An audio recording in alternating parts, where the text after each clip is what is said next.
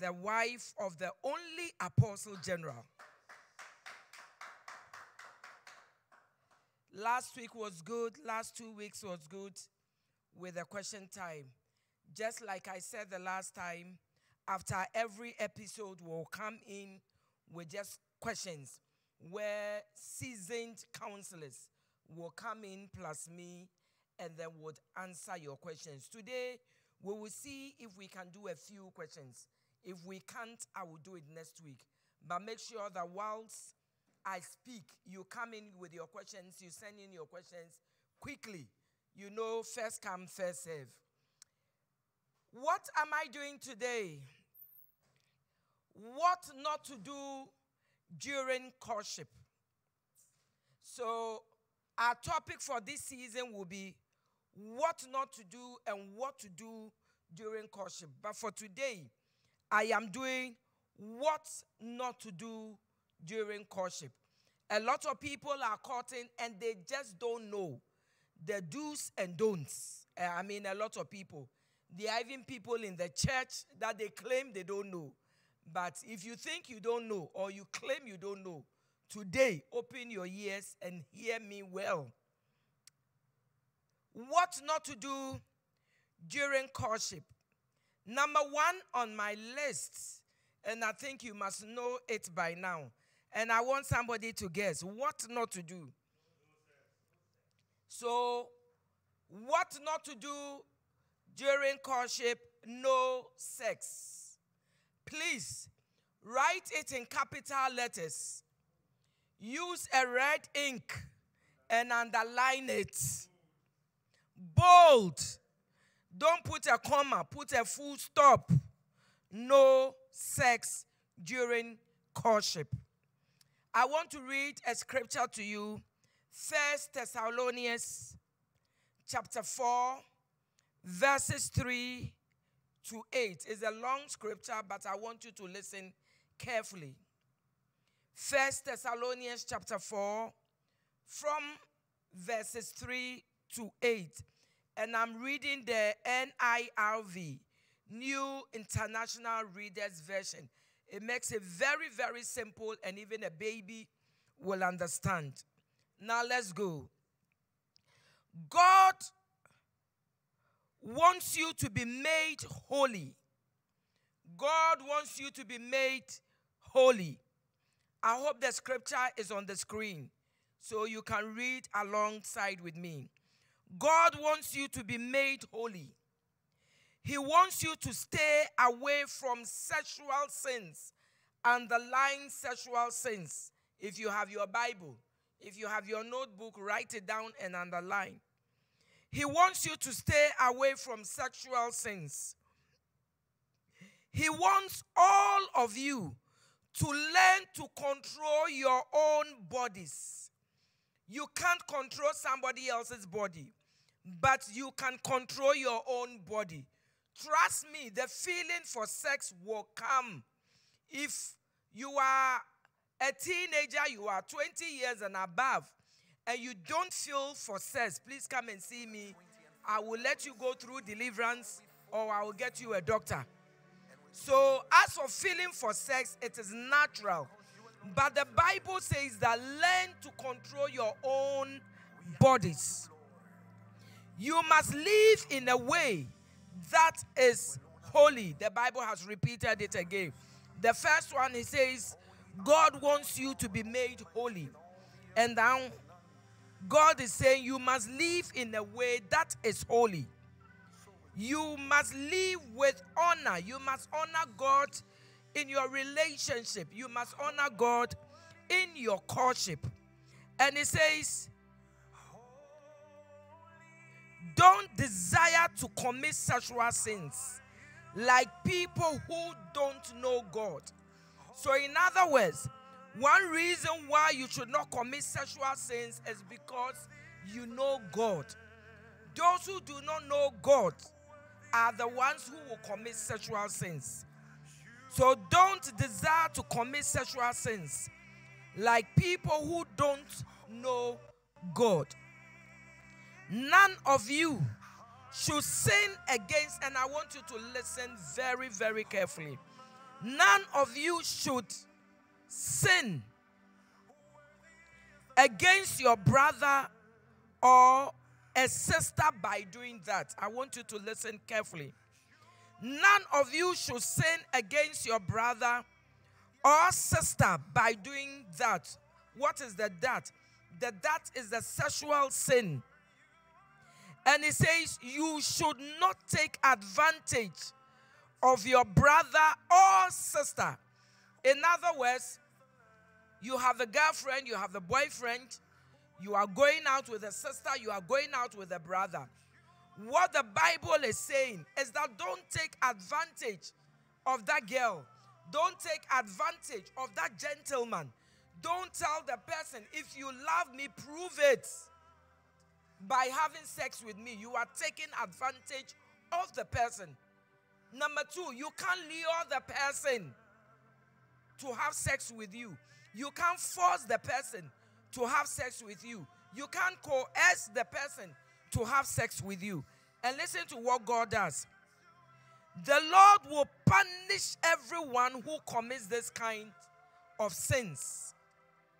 The Lord will punish everyone who commits this kinds of sins. In other words, you've met the lady says, listen, I want to keep my virginity. Or I made a mistake as a believer. Now I am a believer. I don't want to do it again. Secondary virginity. The first one, you've never had sex, primary virginity. The second one, secondary. In other words, you've become born again and you've decided you want to live pure for the Lord. My darling, if your partner wants to live pure for the Lord, help the person to live pure for the Lord. Because the Bible says, the Lord will punish everyone who commits these sins, this kind of sins. We have already told you and warned you about it. So if you don't know, today I have told you and I have warned you. Please, don't change the channel. Let it be there. Don't change the channel. Don't be tempted to change the channel. Be there. We have already told you and warned you about this. I have warned you that because God chose us to live pure lives, He wants us to be holy. This is the third time the Lord is saying it. He wants us to be holy. The first one says God wants you to be made holy. The second one says you must live in a way that is holy. And then this third one, He wants us to be holy. Then He goes on. Suppose someone refuses to accept our teaching. So whatever I am teaching you today, the Bible says, suppose you refuse to accept my teaching. This is what you are doing. They are not turning their back on us. So you are not turning your back on me. They are turning their back on God. You are turning your back on God. The same God gives you His Holy Spirit. Are we ready to go? Anything in a pre-marital relationship that are hints of sexual sins or immorality are. So now I'm going to go into the sexual sins. So anything in a pre-marital relationship, and listen to me, I said pre-marital relationship. In other words, you are going out, you are in courtship, but you are not married. Pre-marital relationship that are hints of sexual sins or sexual immorality. So in other words, what are the sexual sins? Remember that the Bible has spoken so much about fornication. So if the Bible only means fornication, the Bible will mention fornication. So once the Bible mentions sexual sins, it means that there are some kind or some forms of sexual sins, and I want us to go there. What are the sexual sins? Number one, fornication. Number one, fornication. Maybe you don't know what fornication means, or you are pretending not to know. Fornication is sexual intercourse between two people who are not married. Fornication is sexual intercourse, and I'll just mention them as it is. I did biology in school. Sexual intercourse between two people who are not married. Number two, sexual sin, foreplay. Foreplay. Maybe you are listening to me, you are old school, and you don't know what foreplay means. Foreplay means sexual stimulation preceding sexual intercourse. So in other words, the preparation with the body before the real thing is what we call the warm-up, the jogging, the heating, the jumping a bit, the stretching. That is what we call the foreplay. Number three, sexual sin. Number three, sexual sin. Nudity. Nudity. Nudity means nakedness. The state of being without clothes or covering. Some people will say, we won't have sex, but then I want to see your nakedness. Kakra. Let me see how your shape is like. When I wear a dress, you can see my shape. So nudity, nakedness. Number four, pornography. Pornography. Pornography. Somebody came looking for scholarship for the son and was trying to let me know the group in which the son is. And the man said, oh, my son, Mebano, my son is in the pornography group. I said, eh? I said, what did you say? He said, oh, Mebano a pornography group. I said, we don't have any group like that. Also, oh, da oba katram so free pornography rehearsal. Me say, oh, me say the also almost sanam to any pornography, a choreography.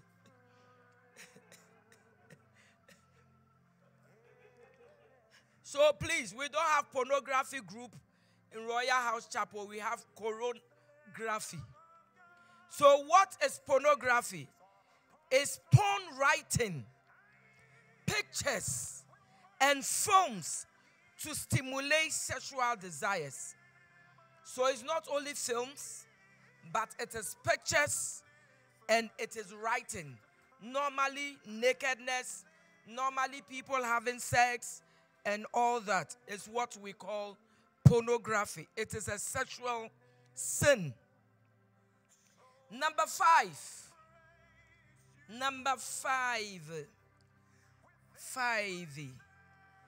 Sexual sin, blow job.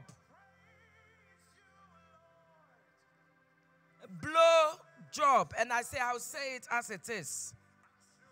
What is blow job? Blow job is when the lady sucks the penis or the manhood of the man. Oh, we won't have sex. Sex is sin, but you can do blow job on me. It is a sexual sin. Blow job. We won't have sin. I won't break your virginity.